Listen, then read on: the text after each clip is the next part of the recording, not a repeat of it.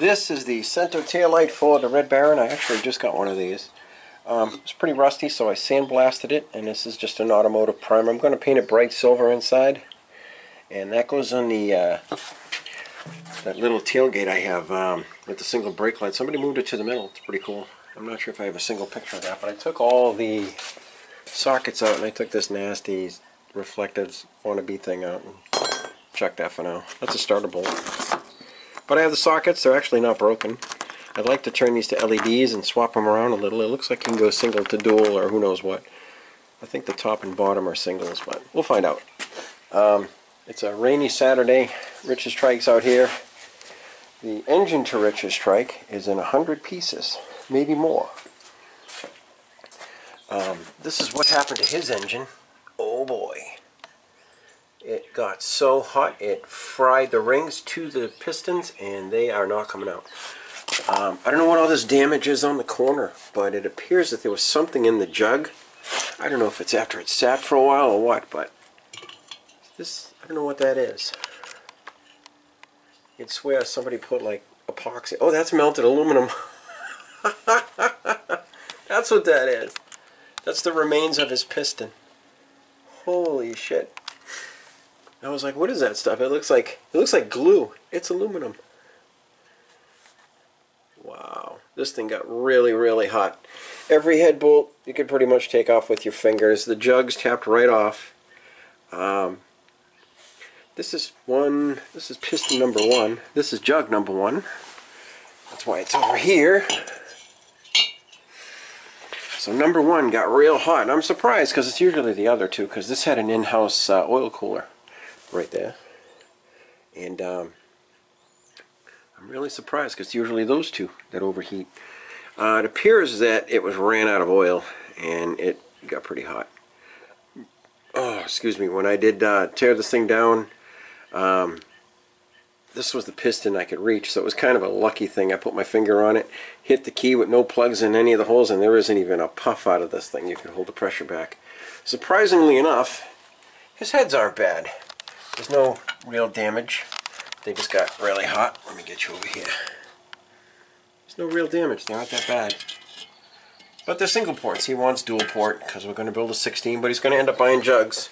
So I'm working on some little stuff. I'm playing with a taillight for the Red Baron. He's ordering a ton of parts for this engine. Like you seen earlier, I rebuilt 2 distributors. Here's my little work phone. Here's my little tablet, and I have another camera. I bought this today for a couple bucks. Mine's junk. What else did I buy? Oh, I bought these little scissor things. Oh, no, these are like plant trimmers, but they are razor sharp. Fiskars? Are these Fiskars? They might be. But good for cutting wires and wire ties, things like that. Just don't keep them in your pocket. You're going to get stabbed. Oh, this is the brush I got for $1. I almost bought 2 more, but I don't need them. It's my collection of screw bits. But gonna mess with a few small things. Maybe clean up. I doubt it. His engine really needs to have the flywheel removed and probably split the case. And I might maybe have all 3 engines hot tanked. We got that one there that I've been playing with, of which I have a good crank for. That's the one that was on the stand. It's pretty nasty, but that's all that was nasty. That's the one. All the parts are in the green bin. The green bin is right there. This is Rich's. It's all over the floor. Like I said, this one could stand to be torn down and get the aluminum out of it. And I have a small stud case over here that I'd like to get hot tanked after I pull the crank out of it. Split the cases and we'll have that hot tanked. The crank doesn't look too bad. It's just surface rusty. I believe this is a dual relief case too. Yeah, there's one there. And maybe one buried in the grease in here. Yeah, I'm not sticking. Yeah, there's 2. Dual relief cases. One here and one here. That's a good engine. Probably 70s. I bet it says AE or something on it. Let's take a look. Maybe you can see it. AH 357-600. And that looks like a pretty good case. It was also an automatic because it has that top dead center sensor, something like that. And it had an automatic flywheel on it. And amazingly enough, the dowel pins aren't bad either. So this crank can be polished up and reused too. I have just crap on it because that's what happens. So this is a pretty good case. It's got the tabs. Not that you need them. I usually cut them off anyway. It's not corroded. It's actually greasy, which is a good thing. These things usually disintegrate here and here for some reason. A little bit of water gets in there. They're not aluminum. They're like, I don't know what it is, like a magnesium or something. They're just, it's terrible. It corrodes so bad, and it only corrodes really bad on the bottom for some stupid reason. There was I think it was this case. There was a little extra bracket on one of these cases, and I was like, what the hell is that? And I don't know. Looks good inside, just old and dirty. But that's 3 cases, 2 of which I have to split, that one and this one. I think I'm going to put some numbers on these things, like I'll put a 3 and a 3 and a 1 and a 1, just so I know what case goes with what, because the serial number over here doesn't tell me that this is the case for it, and when they're cleaned, you're not going to know the difference. So I went from having no Volkswagen engines to having like 4 Volkswagen, and maybe 3. 1, 2, 3, yeah, I got 4. One of them is just a case, but alright, having fun. I think I'm going to split this one for Rich. I'm going to get rid of that electric fuel pump, I hope, too, and go back to mechanical. There's no reason for an electric fuel pump. That's just scary with a Volkswagen.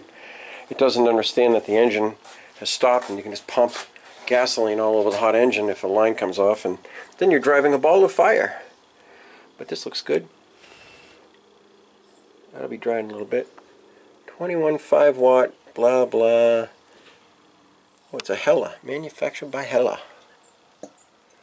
That's nothing great. You're not even going to see it. It goes inside. I'm going to paint it bright silver, like I said. Box of junk, bunch of junk, bunch of junk, bunch of skulls. Here's all of his exhaust. Here's his supposed highway flyer transmission. Now, I'm reading this thing and it says stock all over it. 12-volt swing, 412 RP stock. I don't know if that means the transmission is stock and the guy bullshitted us about it or what, but that's not good. This is a stock tranny. Why are we putting it on when his is fine? Anyway, I'll have to call Right Gearbox and see what they say. Anyway, I am going to take this flywheel off, take that crank pulley off, and maybe pop some pistons out, get all those studs out. That's going to be a lot of work. And hopefully split this case and see what's going on inside. Because I don't want to run it like that, all that crap in there. That is aluminum. Alright, have a good day. I'm going to be ripping things apart. Well, it didn't take long. And Rick's case is down to nothing. Rich. All the studs are removed, all the pistons are removed, all the jugs, the heads, everything's removed. Dual carburetors. Crank's outside. I did paint the silver. Try to let it dry.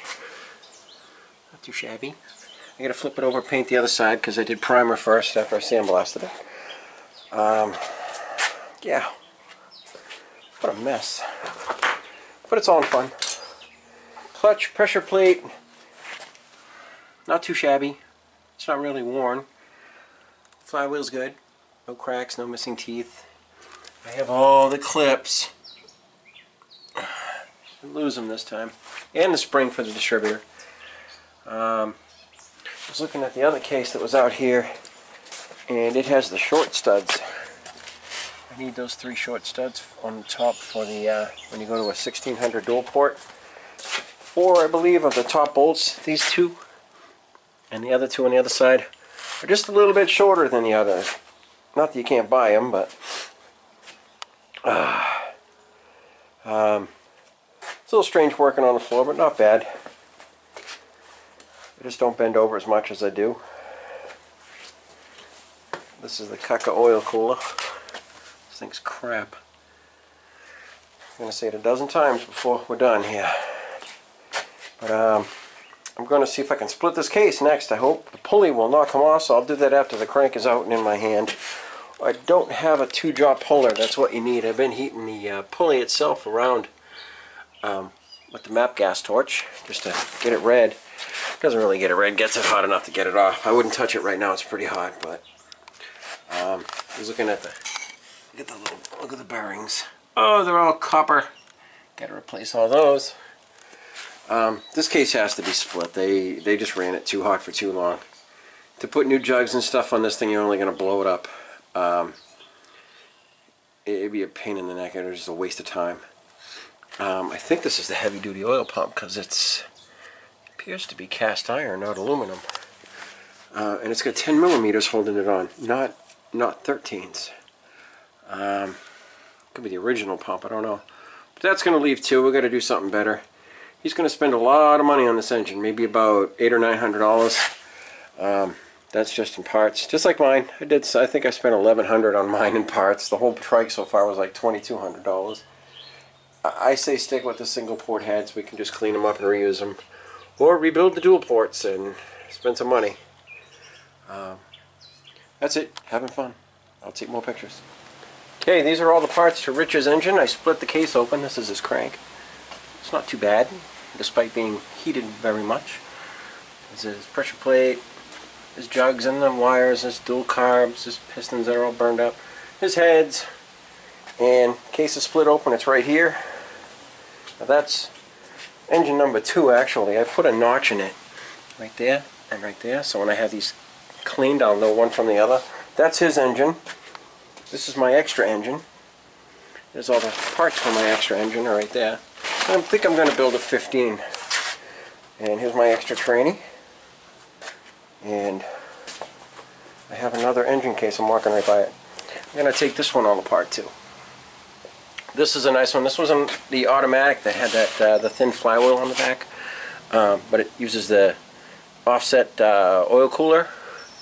And this is a double relief case with small studs. See how these 2 studs are shorter than the big studs? I do believe I do have all the studs, but I got to get this apart so it can be cleaned and hot tanked and all that too. It's not cracked, it's not rotted. It's got one little pounded bracket, but it's been kicked around quite a bit. But let's take this one apart too. I officially have more Volkswagen engines than your average person. This is Rich's engine. The case alone, everything's out, distributor drive, everything, all the bushings, bearings, cams, whatever, gaskets. It's ready to be hot tanked and then reassembled with some 1642 jugs. The heads are right here. I'm going to rebuild those. We're going to dual port versus the single ports he had, which are over here. Now these single ports will probably end up going on one of these two. We'll build a little 1500 single port engine. I have another set of jugs here, so why not? We can build a 15, and then I'll have an extra case that'll be nice and clean. The difference is, well, his has the smaller 10 millimeter studs, or what do they call it, an M6, but it's a 10 millimeter nut. These were the 13 nuts. That's a 13 nut. This one has a casting that sticks out on the front. It is a H engine. This one is a, I forget what this one is, because I didn't look at it. This is an AH, and this is an H. What is his? His was an F something. F0219270. We looked it up, it was 1500. This one I know is a 1600 because it's a small stud. Shorter studs in the middle. That'll be a nice one to rebuild when it's all cleaned up. But all 3 of these are going to be hot tanked. This one's going to be ridiculous. 1641. It's going to have remote oil filter. The doghouse oil cooler is going to be used, the factory one. Oh, that's bent. I see that now. The little tube's bent over. I probably bent it whacking that pulley off that did not want to come off. This one will probably be a 15 single port, and this will just be an extra case. Unless this one's better than this one, we'll see. It'll be that one or this one. Will end up being a 1500. The parts everywhere. But it's all fun. Whew. All of his exhaust pieces are here. He actually just left. Trike sitting out in the rain. Look at all the case bolts, the bearings are out, the oil pump bolts, nuts. Here's his crank. Here's the crank that was in the mud engine, the last one that was not even complete. I think the parts to it might be in this pile. So if I have the rest of the the small studs, I can put that one together too. There's all the long studs from his. Here's his dual carbs. Same stuff, just getting better. My work phone, piece of crap. tablet. So, we got to find a place to have these things cleaned because I haven't had that done in years. I do know it comes out really nice. I used to work for a place called Methuen Auto Supply. They haven't been open in, 20 years probably, at least. But they had a hot tank system in another building that I used to get stuff tanked for free. Well, not anymore. Now I got to find a place that does it, and I think it's going to be like $100. Not a big deal. Okay, that's it for me for today. I'm absolutely Volkswagen worn out. I've taken out crank pins and bushings and bearings and you name it. Everything is out of these 3 engines. Have a good day. I will talk to you soon.